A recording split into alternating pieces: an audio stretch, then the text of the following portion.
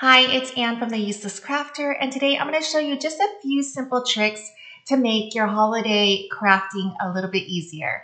I think with the holidays, we're probably going to be personalizing a lot of things, or you'd like to. So, names or sentiments.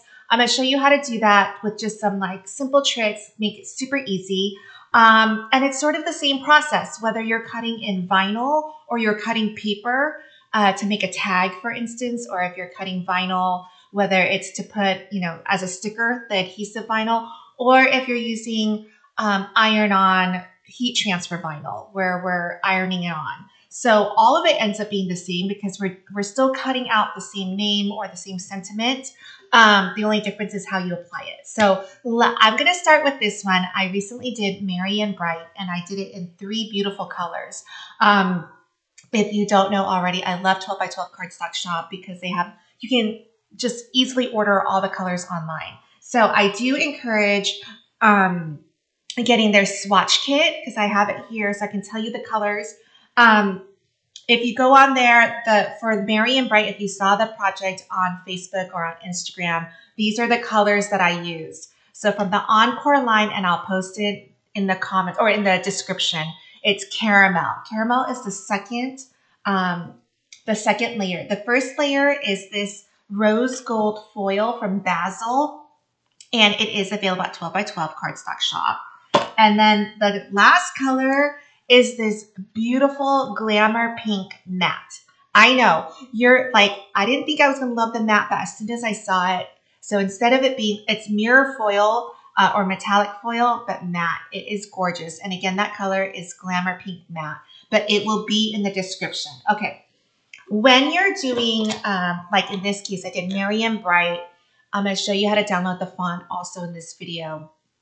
The font is a little bit on the thin side. So I do still like my offsets to be thin, but I'll show you, I like going anywhere between 0.05 and 0.07, but let's get started because it's a lot of talking. You haven't seen it yet. All right. So first thing is, this text is, let's see if I can remember. So when you download your own font, when you go into fonts, it won't be in Cricut, it'll be in System. And I think this had something with toe. Yep, pinky toe. All right, so I'm going to show you how to download that. It's from Creative Fabrica. I don't have a lot of subscriptions to, I just don't have a lot of subscriptions, but one of the ones that I do have is Creative Fabrica because I feel like the fonts are so amazing and the images as well. So we'll talk about that in a second. So Merry and Bright, okay, oops. All right, I'm gonna make it really big so that you can see this while we're talking. So if you notice a couple of things, this is my first layer right here. And if you can see, the M is by itself, but Merry and the B is all together, and then Right is together. I just didn't want to have so many different pieces. I know it's just one, but it just makes it sturdier and a little bit easier. So, and I also wanted to make this kind of big, and I didn't want it to be taken up by the space. So what you want to do is immediately you go and you ungroup this. Okay, so when you ungroup it, everything is ungrouped, like every single letter. So what I want to do is I'm going to scroll up just a little bit. I'm going to move the and sign over. Okay, and I think I messed around with this B a little bit, but I can move it there so it's connected there. I wonder if that's what I did. Yeah. And then I'm going to grab this whole thing and move it over. Now, it's thin, but if you have good HTV or paper, this will cut beautifully. What you want to do is you want to always make sure that you have a good sticky mat. You want to use your brayer and that you don't have any debris on your blade. So take the blade out, blow on it, make sure everything is out of there, and you should be able to cut. If it's not cutting, I don't know. I feel like I use my, I don't change out my blades that often. I feel like if you look at those 3 items, and you check on that, most likely you would have fixed the issue. All right, so here, I think I like everything. I think I want to move the M over just a little bit because it feels like there's a lot more space than between the B and the R. So that's just me being a little bit picky. And I move it over. Then the next thing you want to do is, because we kind of merged this ampersand and the B, we want to weld everything because we don't want it to cut individually. And what I mean by that is, let me change this to a color that we can see better. And you'll see that this R, if I'm going to bring it to the front, you see how that R will cut into this R? Even though you might not see it, this R is going to cut into this Y as well. So you want to make sure that you grab the whole thing and you go to combine and you weld it. Now it's all one piece. This is all one. Nothing's cutting into the other thing. The E flows into the R flows into the other R, etc. All right. The next thing I want you to take a peek at is, I'm going to make this even bigger so you can see this.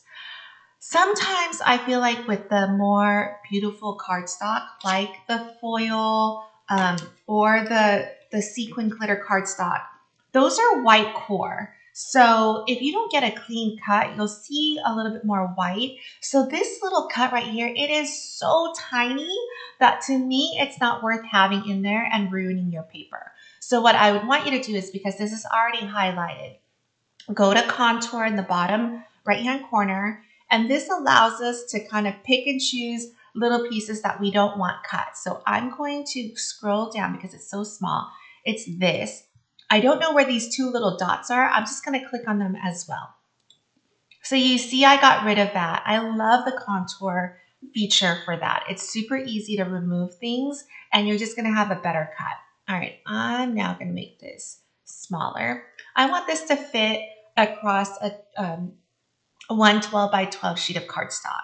So I'm going to actually make this maybe, because you know you can only cut 11 and a half, right? So I'm just going to make it 11 because we're going to do the offset and yeah. So, okay. So now I want to do an offset that looks, you know, that follows this exactly, right? So I'm going to click on offset. You can use this little dial button to change how big you want the offset to how small you want the offset. And you can do a negative offset if you wanted to. But I just like to go into this, this space right here and click 0.5. And I'm going to hit apply and I'm going to see this. And sometimes, most of the time, I will say, I do like 0.05. But when the fonts are so thin and I'm using really pretty paper, I want it to show a little bit more. So I'll bump it up to 0.07. So I'm going to go in there, you know, tab, and it will apply it. It just gives you a little bit more all around. So I'm going to hit apply. So my first layer is going to be that rose gold. So I'll keep it this color. My second layer is the, which one is it? It is the caramel. So I'm going to change the color just a little bit. I'm going to click on this one and go to advanced and just click something a little bit darker. So I know it's a little bit darker, but still in that same vein. All right, now I'm going to grab the whole thing and I'm going to do one more offset and apply. And that offset is going to be my matte, Glamour Pink Matte, which just, I promise you, you're going to love. Okay. So there you have it, right? Really easy to do the offsets. So if you can think, I mean, this is Merry and Bright. It could be a place setting. It could go onto your wrapped gift, your present, or you can do a name or a sentiment. But now, if you're wondering at the end of this, right, we have this. Oops, let me move these two right on top. And I'm going to grab all 3 layers and just go to align, and I'm going to center. And that way it's back to the way it's supposed to be, okay? And the reason why I'm doing that is if you wanted to add a little tag right here, a little circle with a hole, like, you know, like you would buy. Let's see how big this is right now. It's 11.28. We still have a little bit of room. I'm going to show you quickly how to make those tags. So it's basically a circle, right? So we're going to click on the plus sign. I'm so not used to clicking on that plus sign. All right, we're going to close that up.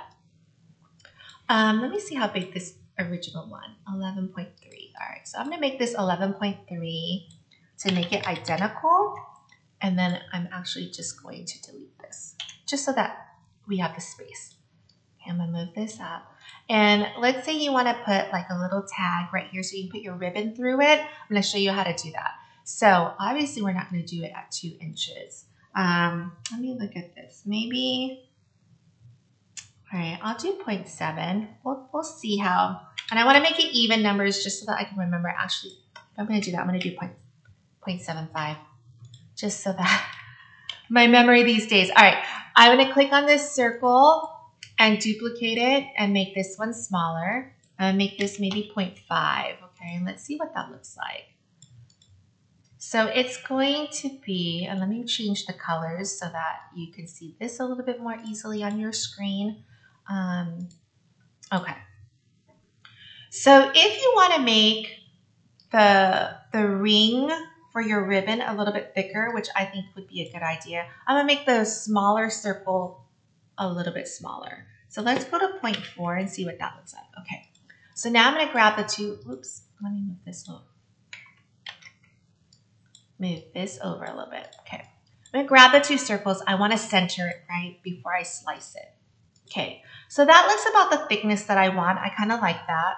I'm gonna grab both items and we're gonna slice so that I can remove the center circle from the outer circle, and I've made my little piece. I think that's still a little bit big, that circle right there, to turn it into a tag.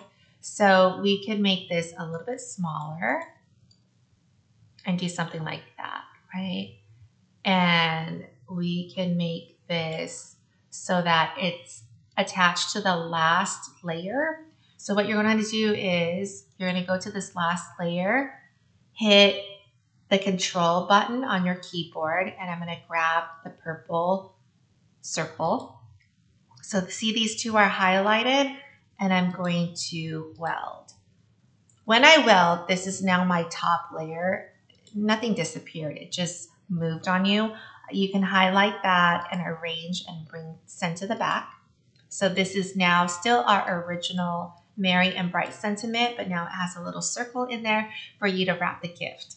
All right, so that's one thing. Let me show you how to get the fonts. So we're gonna go to Creative Fabrica. If you click on the link, you can get a really good deal. It's so worth it. I have the membership, and you just have so many fonts. So let me just show you really quickly. You can go to fonts, and popular this week. I mean, there's just so many. Here's Pinky Toe. I loved it. I felt like it's thin enough to be whimsical, but not too thin where you want to tear out your hair while you're working on the project. So if you like Pinky Toe, click on it. You're going to download it. Now, if you don't have the membership, when you download it, it will instead tell you how much it costs. So it's up to you.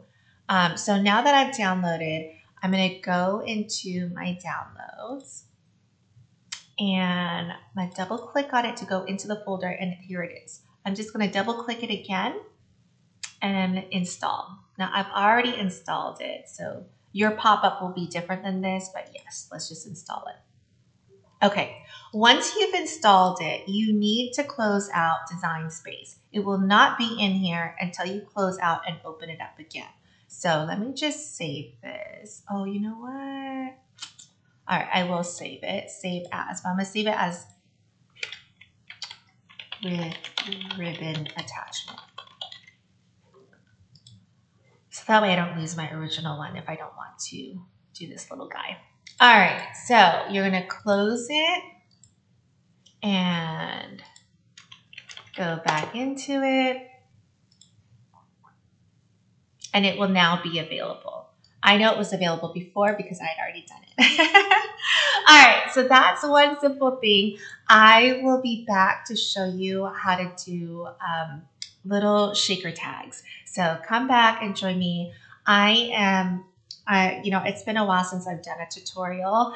I really want to get back into it. So please follow, subscribe, and watch, and let me know what you want to see. Thank you so much for your patience. I'll see you guys next time.